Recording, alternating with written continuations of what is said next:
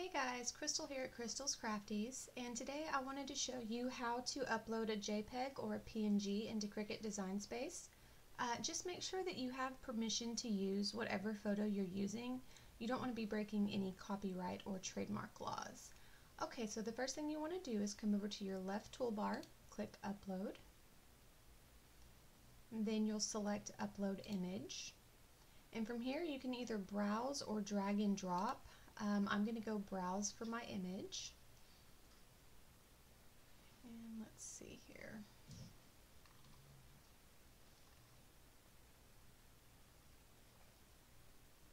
There she is. I'm going to be using this owlet from PJ Masks. So I select the image and I click Open.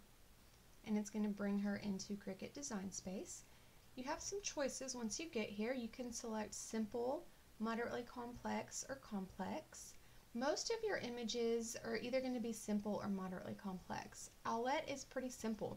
She's got a few different colors and a good definition between this white behind her and the image that we actually want to use.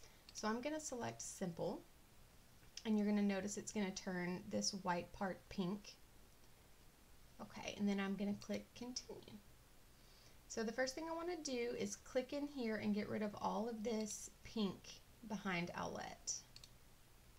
When you see these blue and white checkers, that means that the background, the white, is gone and it's a transparent background now.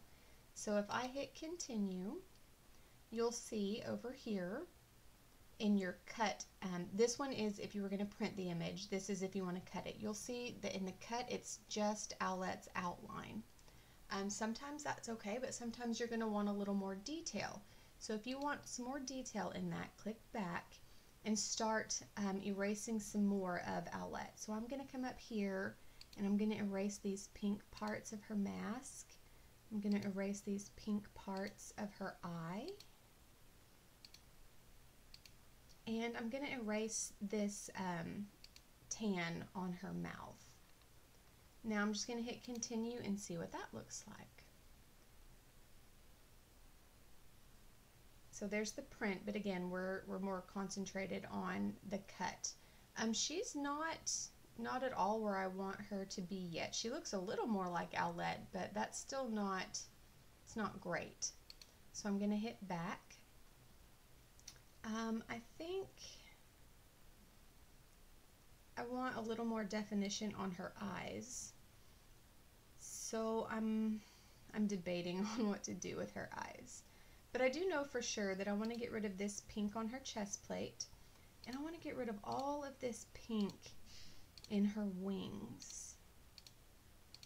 So I'm just clicking all the little areas of pink.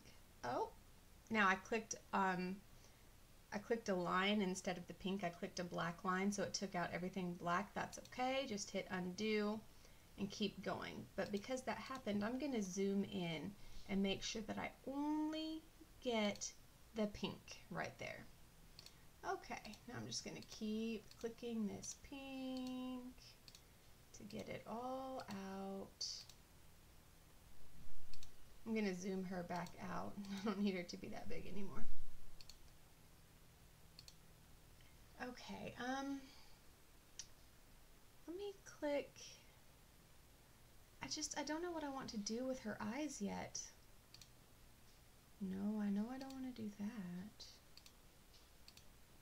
Okay, I'm going to hit Continue and see what I've got now.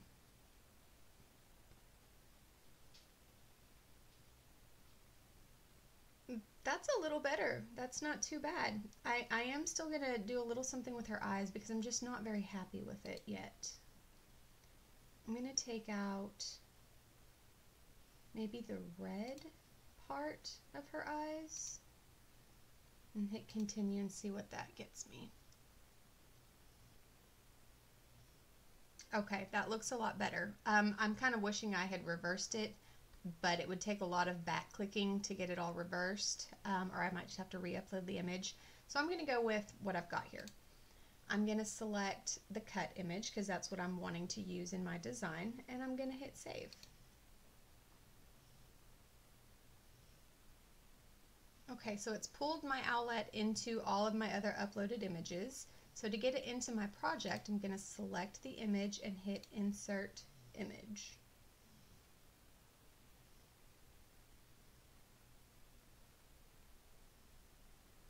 And in just a second, there she is. So now Owlette is in my Cricut Design Space. She's on my project that I'm working with.